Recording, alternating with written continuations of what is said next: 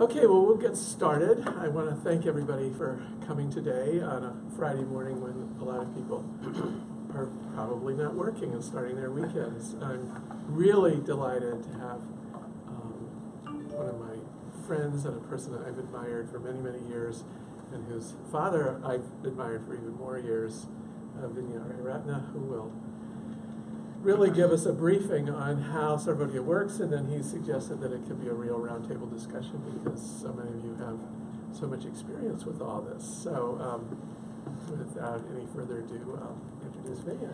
Thank you, John, and I would like to thank John and Hunger Project for organizing this roundtable. Some of our other colleagues were also supposed to come, but I think the weather, as you say, being a Friday morning, I think they might find it difficult.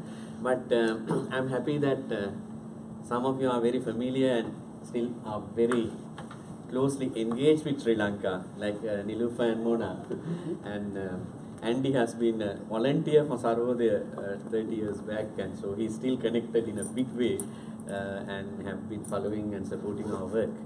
So thank you very much for taking time off from your busy schedule to be here today. So what I'll do is actually I have a long presentation, but I will not go on the long track, but because some of you are little new to Sarvodaya, I would give a basic introduction to Sarvodaya, not go into introduction about Sri Lanka, straight away to Sarvodaya. And I was planning to just introduce what our Sarvodaya development model, what it is and its philosophical basis.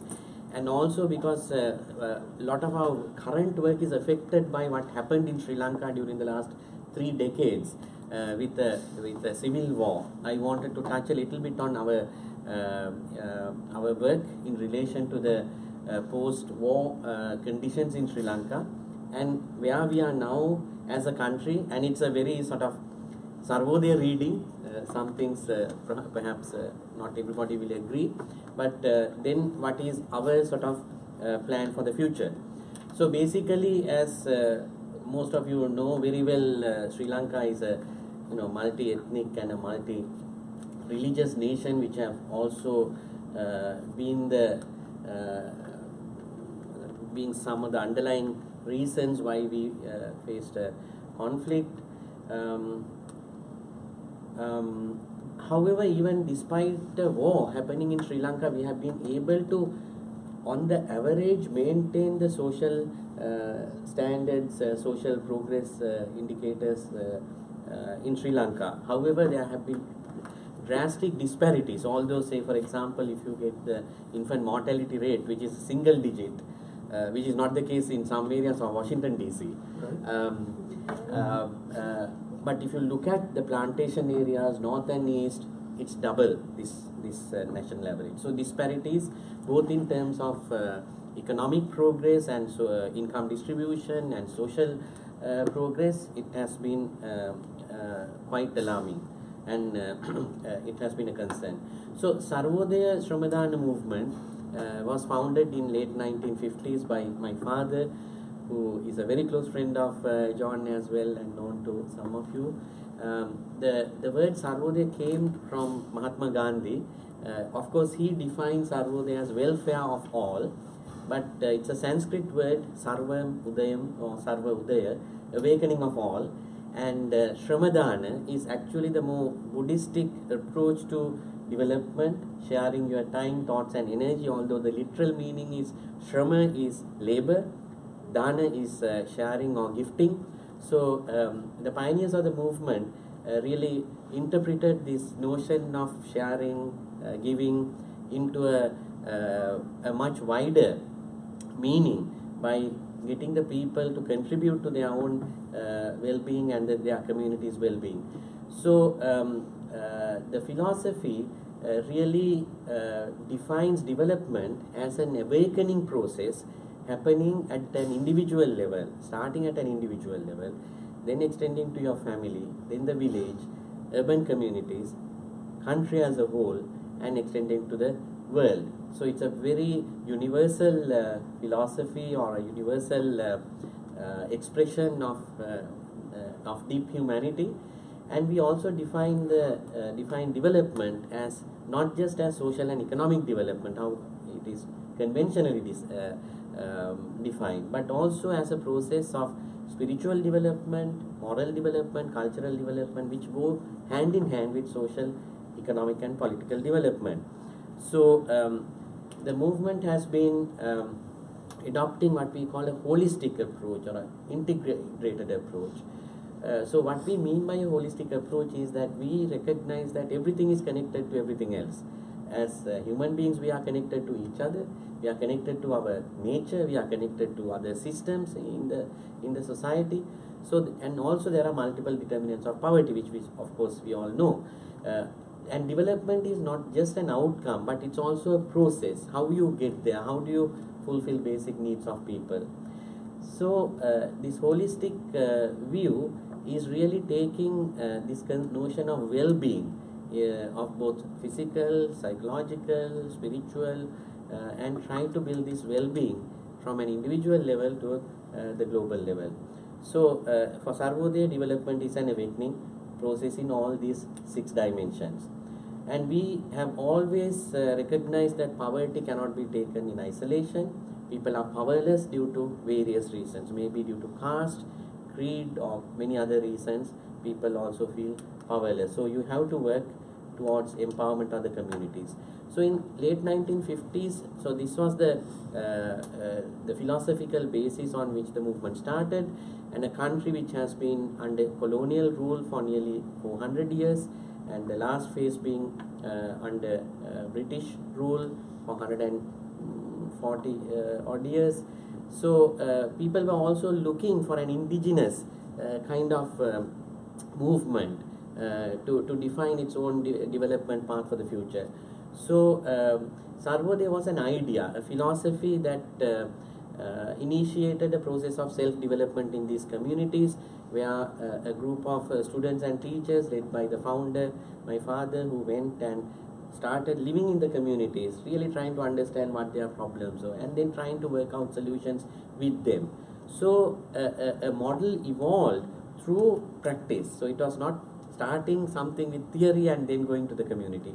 And then that whole self-development process evolved into a much complex, today a national organization with a huge network which specializes in various sectors of development. So we provide support to those who wanted change in themselves. So we didn't go and hunt for communities to work because we had some project funding or grant from somebody. So it was demand driven, but of course there were exceptions. When we got to know that there were very, very isolated, marginalized communities, we of course then went in search of such communities and supported them. So basically I can summarize this whole concept of awakening in a motto called "We build the road, road builds us." And at the time when the movement started, the physical access to the rural hinterland was very difficult. So people, if you go to a village, they'll say, you know, we have difficulty in reaching the hospital or going to sending our children to school, even though these services were all free since independence or even before that.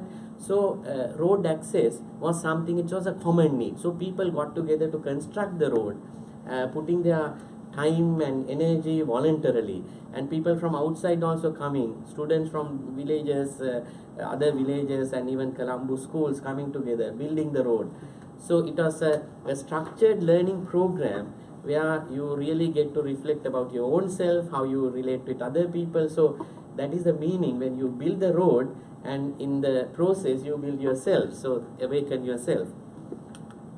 So from 1958 we have come a very, very long journey, you know. So starting with one village in 1958, it is okay, I can use this.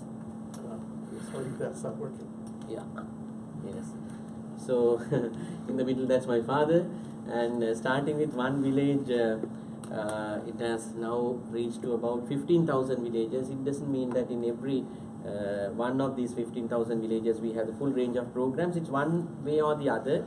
15,000 out of about 38,000 villages have been reached by Sarvodaya. So the spiritual element plays an important role, even though that's the philosophy is derived from Gandhian and Buddhist teachings.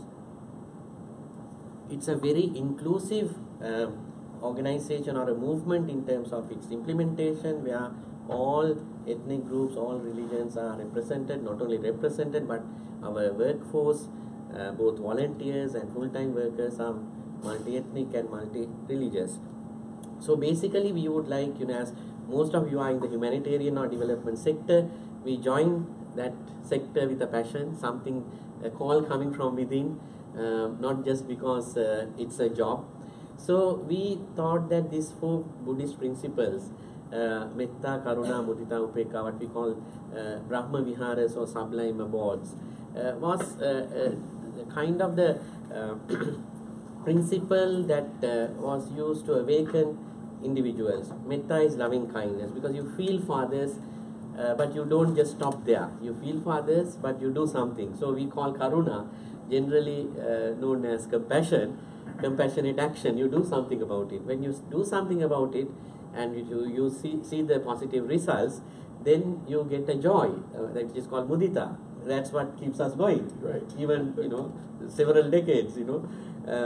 But you don't always get a positive result. Sometimes you will be blamed, you won't, you'll be harassed. So you have to have equanimity, a balanced mind. So how do you then develop a personality where you can, withstand both praise as well as blame and harassment, and really have a balanced mind?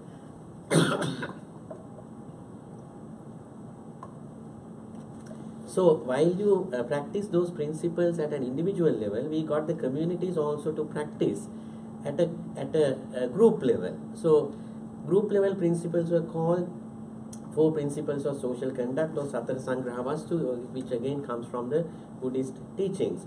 So one principal tenet is dana, or sharing, or giving. So you share. In the process, you also developed kind of a simple lifestyle. And then you have a pleasant language. You don't hurt other people. You try to be constructive in all what you do, and then always promote equality. So this, when you organize a work camp to build a road or build a preschool or a school, these principles are really put in practice. So people feel it's not that we tell, okay, these are the principles you practice. No, it's the program is structured in such a way that these principles will automatically come out of the action. So anyone, even a non-Buddhist, will feel that this is part of our own spiritual practice, not really the organized religion, that we see today. So with these principles, we were able to come up with a model which was very holistic in each community, that really make them self-reliant. And this model also evolved through action, learned from years and years of work. So by the second decade of the movement, or third decade, we were able to put a more formal process in all the communities that were working, starting with 1 village in 1958, expanded to 100 villages by the end of the first decade, by 1968, and since then we were being asked, invited to share our experience in other villages. So huge mobilization took place. So initially you try to actually build what you call the psychological infrastructure, not the physical infrastructure. We believe that entry point can't be just economic development. That's what distinguishes Sarvodaya from many other organizations. They will feel, okay, of course there are different models, but our model is that before we enter into any form of economic empowerment activity, we prepare the ground for that, the mindset, the cohesion in the community, and so on. So for which that Shramadana, or sharing of labor camps, is one. There are many other techniques that we have evolved. Then you have to organize the community in a little bit more formal way. The women need to be organized. They need to understand what are the issues affected by the women and children, youth, the farmers and elders. So like that we have what you call group formation, which is the social infrastructure development. But it won't happen automatically. You need to support. You need to get some village leaders trained, preschool teachers trained in nutrition and health and so on. So Sarvodaya spent a lot of time and investment in developing that infrastructure capacity in a community, then the satisfaction of what we call 10 basic human needs is around which that we mobilize the community. So these 10 basic human needs are identified to what extent that each village or each community has fulfilled. So there are gaps. Then the community itself will decide, okay, in terms of housing, maybe only 10% of the village houses are permanent and suitable for a healthy living. So what can we do about it? Can we have a Shramadana plan for maybe not just 1 year, 2-3 years on a priority basis? We get together, we get the help of the government also, we put up a plan. So that becomes the basis of community action at what we call at the third stage of development, satisfaction of basic human needs and institutional development. Now here you need, by this time, a community organization, a formal organization, what you call CBOs in general development work, community-based organization, which will take control and be also, and this was very revolutionary in the 1980s, because earlier also there were community-based organizations in Sri Lanka, but they didn't have really a legal basis. They didn't have a membership. They didn't have, you know, a constitution. They didn't have bank accounts, you know. So Sarvodaya introduced formalizing community-based organizations in early 1980s and identified a suitable legislation. It was done by a group of lawyers, and I think this happened when Andy was there at that time, and so the communities were very enthusiastic to get their organization registered, have an annual general meeting, elect their own president, treasurer, and it was a wonderful sort of democracy in practice at a grassroots level. So since then, out of these large numbers of villages that Sarvodaya was working, when they fulfilled certain criteria, we got them registered under the Societies Ordinance, which is the main legislation that enables a community-based organization to get registered. So by now we have about 5,400 villages which are registered. Not all have been very successful. There had been some, you know, drops in enthusiasm and all that, but over 80% success we have been able to maintain. Still about 3,000 villages throughout the country, including the north and east, are having these registered societies. And only when you have a legal entity at the village level, we start income and employment generation activities, our microfinance. So first you build the capacity and legal form, then only you enter into other more sophisticated economic development work. So there we have a microfinance organization, which is one of the first modern microfinance organizations in Sri Lanka, started in late 1980s. They support the village organization to identify suitable enterprises, to support from individual enterprises or collective enterprises, provide not just loans, small and medium scale loans, but also technical advice, market linkages, and even now of course we have even entered into use of mobile connectivity, internet, and some villages have their own websites, you know, selling their products. So it has become much more sophisticated now, and finally we want those villages to be self-sustaining, self-reliant, and also share their experience with other villages. So what we do is, once they reach this village, fifth stage of village development, which may happen anywhere between 3 to 5 years time on the average, they are able to help mobilize another village. So we have now, I could very confidently say, about 1,200 villages throughout the country which are completely stage 5. Stage 5. Wow. Yeah. And so on their own, and they even pay if they want a training, specialized training, they even pay for some youth from the village to come and undergo that training. So we are happy with that kind of model which has evolved. So for each of the stages, then a support structure also evolved over the years. The main organization, which is called here called the long legal name Lanka Jatika Sarvodaya Sambandhana Sangame, which was the first legal entity incorporated by an act of parliament. Then within that we had divisions for economic development, social mobilization, women's development, child development. Later they became independent legal entities because we wanted them to be really working on their specialized areas. So today we have an infrastructure, institutional infrastructure, which is reaching 15,000 villages around the country. It's about 2/3 of the villages in Sri Lanka.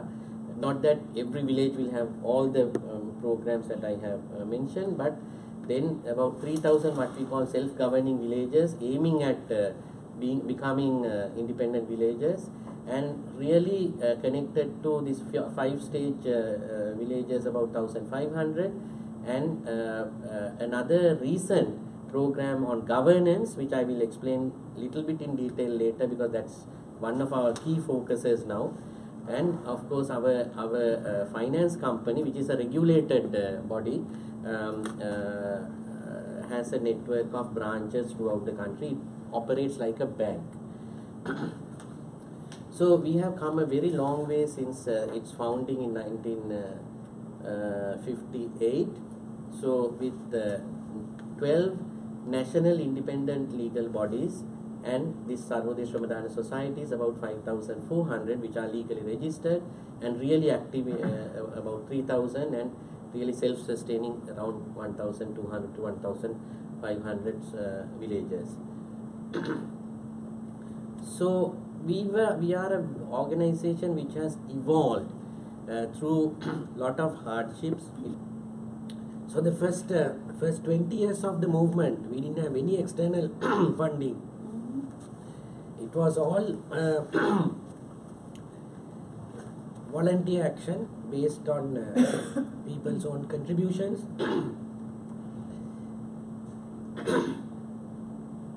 Then from the second decade, we had funding coming from individual donors and some foundations which have been really identifying with Sarvodaya vision. It was not based on, like project proposals and big grant agreements like what we have today. And then from 1978, I would say that we had a kind of a technical growth. We are being very honest in terms of looking at our own approach to funding as well.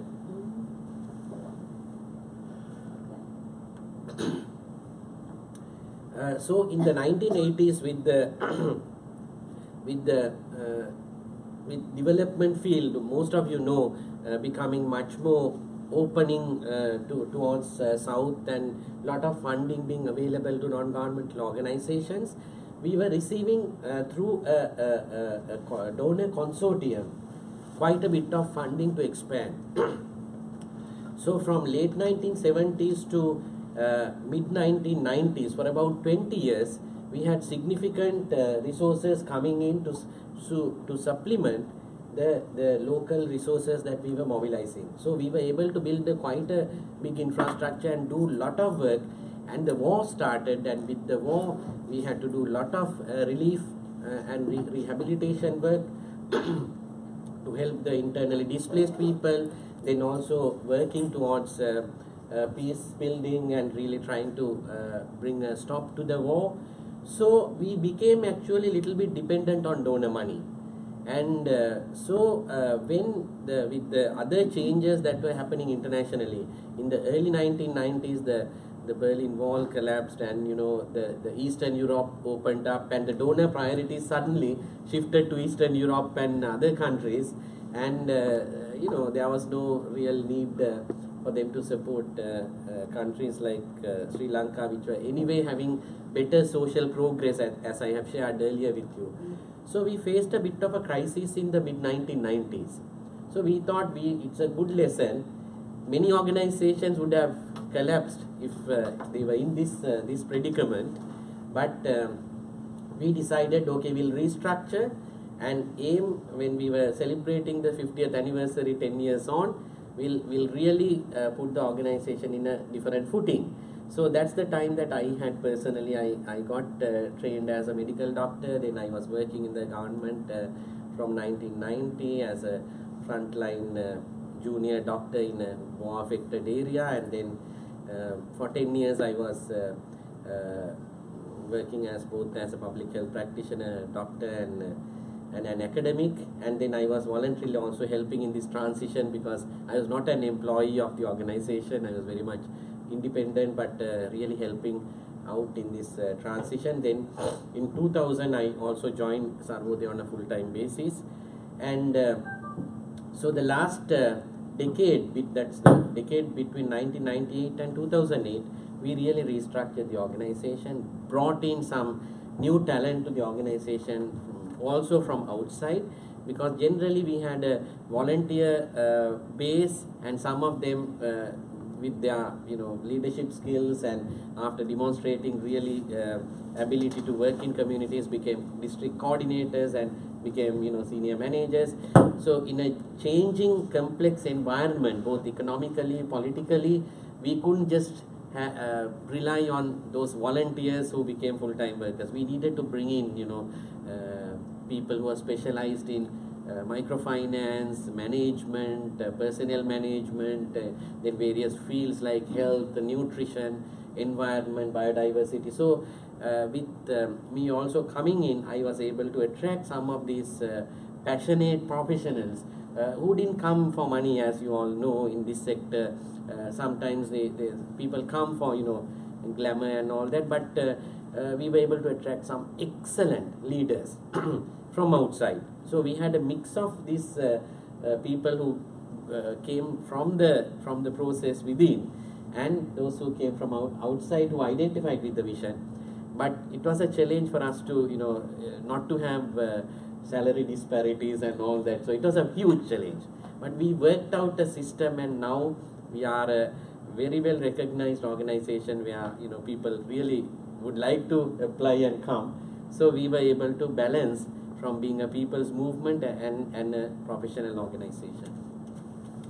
So then by 2008 we really wanted us to become a self-sustaining people's movement. So learning from the lessons of that previous decade, fourth decade, that not to become too dependent on donor funding, we started our own income generation projects. We diversified, say like what you are doing here in Interaction. We have very good facilities for training, conferencing, and also hostel facilities throughout the country. So we upgraded those facilities with whatever the donor funding we had, and started renting them out for organizations when we are not using those facilities. Then certain export products that we had from villages where we have been supporting, which were very attractive to northern customers. So we have these traditional handicrafts which are exported through the Sarvodaya export unit. Then we produce some of the best preschool educational toys and furniture in Sri Lanka. So so we had several social enterprises which were bringing in an income. So slowly that percentage, which was like 5% of the core budget of Sarvodaya, today has increased to about 60%. So 60% of our core budget is generated from within the organization. Then we also started developing an endowment fund, which is very small at the moment, but at least the culture changed within the organization, that everyone is looking at how to sustain our units program. So that way a new journey started, and also the country context has changed, that I'm going to describe now. I'm talking about exactly 10 years ago what was the situation. So Sri Lanka graduated from a low-income country to a middle-income country. The cutoff point, I think, is $3,000 per capita GNP. So we exceeded 2,800 according to World Bank classification. So we are a low-middle-income country, but the armed conflict was continuing. But we saw the signs of its end, because both parties were not willing to negotiate for a settlement, and we knew that the government had the upper hand because of the global movement against terrorism and all that. So government with its resources were able to crush the LTTE 1 year later, and I'm going to come back to that in a little while. So, but as I mentioned earlier, though the national indicators were really good, the regional progress was lagging, especially north and east, and decreasing development assistance came to non-governmental sector. except in specialized areas like conflict resolution, peace building, like NID has been supporting a lot of democracy programs. But for the traditional development work that we were doing, water and sanitation, child development, nutrition, health, all dried down. So at the same time, the state sector or the government became highly resourced. World Bank started some big rural infrastructure development projects like water supply and sanitation programs, even microfinance. Now, the positive side of those had been that they adopted the models that we have evolved and scaled up with those resources. So the government copied some of the things. That's how it should be. It's not that eternally, as charitable institutions or development organizations, we should continue to deliver services. We need to make structural changes so that the government or the state takes responsibility to deliver those to the people. Then, however, we realized that still there were structural causes of poverty and powerlessness that we needed to address. So they were more towards the kind of political empowerment objectives of Sarvodaya rather than social and economic. So I would say there was a change in strategy from a need-based community empowerment approach to a rights-based community empowerment approach. However, we were in a dilemma because still when something happens, Sarvodaya is the first name that comes to people. Sarvodaya should come and help us. It's like the humanitarian brand name, when you have a disaster or something. So how do you now say, no, now we are, not responding to that kind of needs that we want. So we had to balance that. So we didn't depart from the need-based approach as well. But from the portfolio of our activities, we were focusing more on the rights-based, trying to influence the government policies, trying to bring about constitutional changes, really intervene in some of the national level discourses on political reforms, holding government accountable, and that kind of thing. So now coming to the war, because this is the point at which the war ended. So as you all know, in May 2009, the war ended after a long ceasefire that lasted for about 3 to 4 years. However, finally, the war came to an end through a comprehensive victory for the government forces through military means. So, anywhere between 60,000 to 100,000 people have been killed over a period of 26 years, and mostly civilians, then also service personnel, a large number sacrificed their lives, and many got wounded, some permanently disabled, and also LTT cadres. These are also very young Sri Lankans, though they were fighting for a separate state due to various factors. So we lost a whole generation. We feel the demographic deficit now, because when you go to North and East to work, probably with Mona, you know that you don't get that one age cohort is missing. So it's very sad, and those were the best. I mean, they had the energy, they were at the prime of their youth, and so that was a big price that country paid. Then about 12,000 LTT cadres, some of them were underaged soldiers, were taken into custody, and they were on rehabilitation, and huge impact on the economy, property, and livelihood. So war coming to an end through military means also opened up new complexities on accountability, violations of human rights, international humanitarian law, violation of human rights law.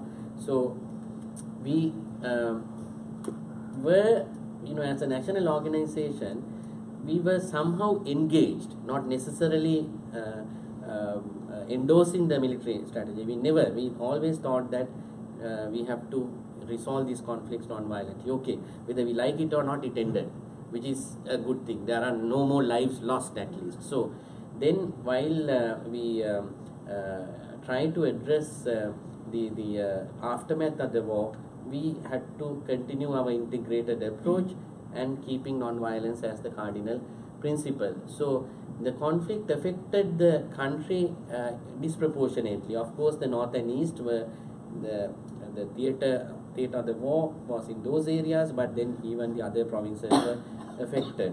As Nilufer was saying, now you are doing some work here in this district, Anuradhapura and Polundar were very badly affected, although they don't belong to the north and the east. Here you get largely Sinhalese, but also Tamils and Muslims also living here. So they are what you call these adjoining districts to north and east provinces were badly affected, but country as a whole was also affected due to terrorist attacks, and also the economic hardships were felt by the country throughout. Where are we now? It has been 9 years since the end of the war. So there has been significant progress in terms of return and resettlement and infrastructure development. However, we are not very happy with the progress towards reconciliation and addressing some of the root causes that led to the war. So I would say therefore that Sri Lanka is a country which is in a post-war phase, post-war situation, not in a post-conflict situation, because we had not really addressed the underlying determinants of the which led to the war. So in this context, there was a significant political change in 2015, where the former regime, which was very popular for defeating the LTT, which was very nationalistic and later became very authoritarian, where even though Sarvodaya was not sort of singularly targeted, the space for civil society operations got very restricted, and lot of civil society leaders were harassed and sometimes detained and questioned by security forces, and then some of the media personnel, journalists were abducted and killed. So it was a very, very difficult period in general for the civil society, which were more vocal about human rights and preserving democracy in Sri Lanka. So the 2015 political change was a very welcoming change for the country, although we couldn't take a partisan position. We didn't support any party, but we supported the return of democracy. So, however, we have some problems now, and so I would just touch a little bit on our reconciliation approach and wind up for discussion. So we have always been, as a development and a humanitarian organization, responding to disasters. So the armed conflict is of course a much overriding disaster, but parallelly we had cyclones, we had the 2004 tsunami, and you know that tsunami also affected the north and the east, which was already affected by the war. So it was like a double calamity for the people living in those areas, on top of the man-made or human-made disaster, you get natural disaster. So our response has been what you call 5R approach. That is, first you without losing time, get people mobilized to provide relief, stop further harm to the people, particularly the vulnerable, the children, the women and the elderly. So you provide relief, mobilize volunteers, and then we move on to a little bit when the situation stabilizes, rehabilitation, if they can return immediately, we help in that, and then we also, if the situation permits, really embark without losing time on reconstruction. Then reconciliation is also important. Reconciliation here, there's a lot of trauma at an individual level and also at a community level. So we try to address those through not just counseling and things like that, but also bringing out some creative, tools, particularly among children, use of art, music, and so on. So reconciliation in a very broad way. Then putting them path into the normal development discourse, looking at their basic needs, and then really going through the development process that I described earlier, the 5-stage development process. So that's the approach that we have been adopting. So this I won't go into, but we have to look at our society, not just war is only one manifestation of the crisis we are facing in Sri Lanka, but the root cause is really poverty, powerlessness. People, particularly young people, don't have a sense of self-esteem, high self-esteem that we have a future. Young people across communities want to leave the country for a better job outside Sri Lanka, whether it's to the Middle East or to South Korea or wherever they can earn a decent salary. So we see violence towards oneself and violence towards the society. So our approach has been that we would like to address this situation in different dimensions. One is through the consciousness. We have to really look at ourselves and how we relate to each other, especially as a multi-ethnic, multi-religious society. Then how do we address the economic needs of people, the basic needs of people? Then how do we govern ourselves? So our approach has been during the last 3 years really focused on enhancing this consciousness of people to be tolerant but understanding of other communities, and bringing the different communities together, whether it is understanding each other's language, or so we had rapid language learning programs, Sinhala communities learning Tamil, and Tamil youth learning Sinhalese, that kind of thing. And also really rapidly expanding our economic programs with the space that was created, because there was no problem of access. You could go to any part of the world or country, and especially in the north and the east, though you may have sometimes restrictions on by the military and so on, but there was in general, to be fair by the government, access was not a big problem. Then we were looking at how we can come up with a governance system that will serve the interests of all communities living in Sri Lanka. So we have had long history of promoting peace through spiritual means, getting together people, peace meditations, peace marches, then linking communities from north and east to communities in the south, and big sort of symbolic meditations in the heart of Colombo, and connecting villages on a permanent basis, villages from the south, Sinhala, Tamil, Muslim villages, with the Tamil and Muslim villages in the north. They have exchange visits and really trying to get people to understand each other. So this has worked very, very well, and we have been able to evolve an indigenous approach towards peace and reconciliation, and particularly targeting the youth, particularly youth who are affected by the war, and creating not just that harmony between different communities, but also providing opportunities for employment through vocational training and so on. So we during the last 8 to 9 years since the end of the war, the reconciliation became one of the most important programs of Sarvodaya, and we defined reconciliation in a much broader way. First, you have to also heal yourself, because still you carry a lot of anger. As you know, in countries like South Africa, they had a formal process, although Sri Lanka in theory had many commissions and best recommendations, but nothing was implemented. So we really had to do whatever we could as civil society to fill in that gap. So we were doing a lot of programs to rebuild relationships, and also how do you deal with the past, how you forgive, and using examples from other countries. And of course we need to also advocate for justice.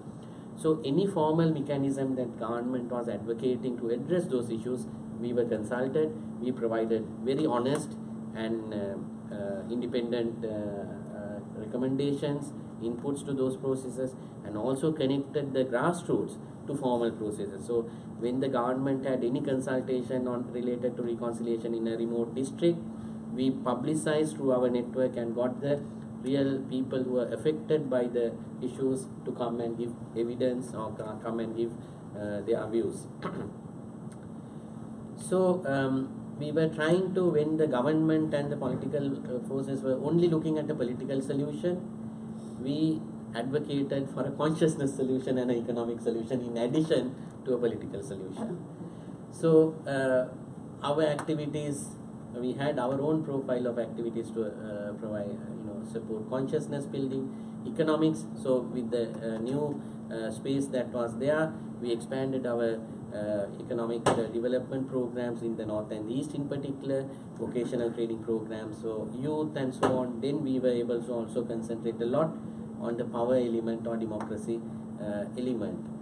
So when after the change of the government in 2015, government actually adopted the internationally accepted framework, which some of you may be familiar with, which is called Truth, Reparation, Justice and Guarantee of Non-Recurrence. So here there are many people who don't know what happened to their loved ones. Large numbers of widows are there, and the mothers really, some mothers still think that their children are living. So there's no closure. So you have to really know the truth, what happened. So then how do you deal with the affected people who survived? Reparation comes into place. So can we have economic reconciliation by providing opportunities for youth? So Sarvodaya is running large numbers of vocational training programs, particularly in the north and the east, in new sectors. For example, tourism has opened up, and many people are now, many local tourists are there, foreign tourists, international guests are coming. So community tourism and other formal tourism areas, you need hotels are expanding, so they have housekeeping jobs, then management jobs, food and beverages. So we have government accredited courses run by us, and there are donor partners who help us in those programs. Then political reconciliation, we have been part of, we gave our inputs to the lessons and lessons learned commission, reconciliation commission. Then we do a lot of work to make sure that at community level there is no tension, although new tensions have come up between Muslim community and the Sinhalese, and we have had very unfortunate, very bad incidents happening during the last 1.5 to 2 years. However, we still feel that there is hope for the country. So in each of these areas we continue to structure our programs and also link with the government mechanisms as well. So there has been an office for missing persons set up. Now there's an office for reparations. So we try to help in connecting the affected people. So we are not totally unhappy with the progress that the government has made, but given the mandate that they had and really the people's support that they had, I think we missed another opportunity, and we are very worried that now we are drifting back to where we started in 2009, which is really, really unfortunate. So last couple of years we have, particularly since 2015, we wanted to bring the people's voice out. Now this just 3 weeks ago in the East, where we had a big gathering on our governance program and reconciliation, giving a voice to these people, and even them coming in large numbers. Sometimes people say, okay, how can you have a dialogue with 600 people? But I think it's also just giving them the confidence that there's solidarity from people, and people have that power to convene. So yeah, this is in our headquarters, a National Assembly of the new program, the They Show They program, where the founder, my father, who is also addressing this. So there is a momentum gathering now that the people should play a bigger role in all the reforms that we are expecting. Then religious tensions need to be reduced, so we have to have with this interreligious dialogue. So we are promoting in a big way. So as we celebrate, this is the last 5 minutes of my presentation, as we finish our 59th year and entering the 60th anniversary, we again had a very honest reflection on where we are as an organization and as a movement. So we are in a social, economic and political crisis. Maybe the government officials that Nilufer is meeting may not agree with this, but we are in a crisis.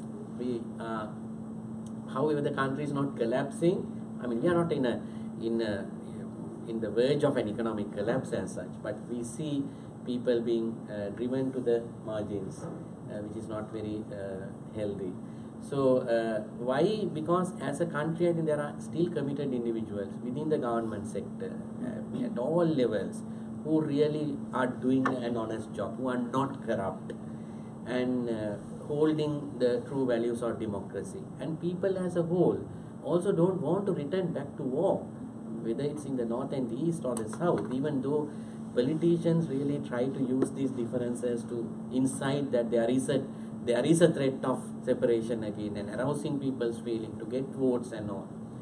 So, and we see an alarming trend that the people, particularly the younger generation, is losing faith in the political structures. Every year we have a voter registration system in Sri Lanka.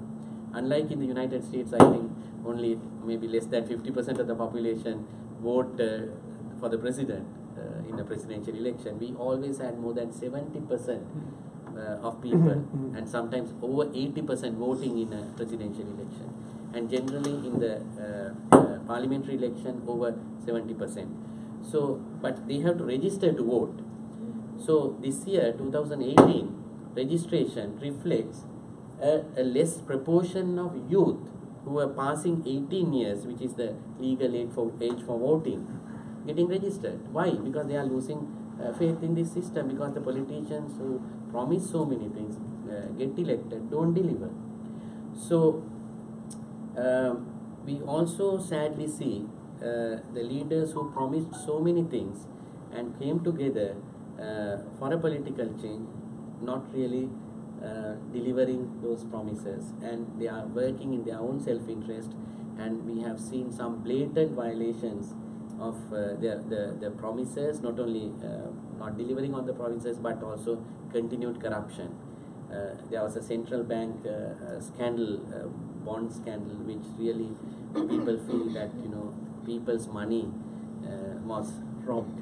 So the progress towards really recovering this robbed state assets or people's assets, that process is very slow. So we are very disappointed, and political parties themselves are in disarray. So there is a call that a new approach is required. We need a political transformation in Sri Lanka, and it has to be a citizen-centric approach. So Sarvodaya, during the last 3-4 years, have been working on this national reawakening of Deshodaya, awakening of the nation program, where we wanted to see, while we are doing other development, social development work, can we also affect changes in the political system, working with other organizations, working on democracy in Sri Lanka.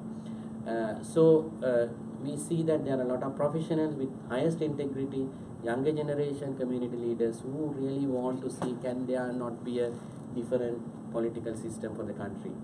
So Sarvodaya has been really doing a lot of citizen-centric democratic action and bringing this final element, political element, into our main work. So even though it may be more controversial than development, social and economic development work, there are risks involved, but we have to accept the fact that that's a risk worth taking or required to be taken if we are to move forward. So this program has brought together a new set of leaders, and there are a lot of strategies that we are adopting. One is community action, directly decentralized action to address political issues at a local level. And I'll give you an example how we are doing. We need to have new leaders who can 356 elected representatives in these local government bodies, and we will hopefully identify 8,356 citizens who will also be counterparts to them, and with a mix of women, youth leaders, professionals, and who can really work as counterparts and holding these local government bodies accountable. So lastly, for this to happen, we have identified there is a great leadership vacuum in the country.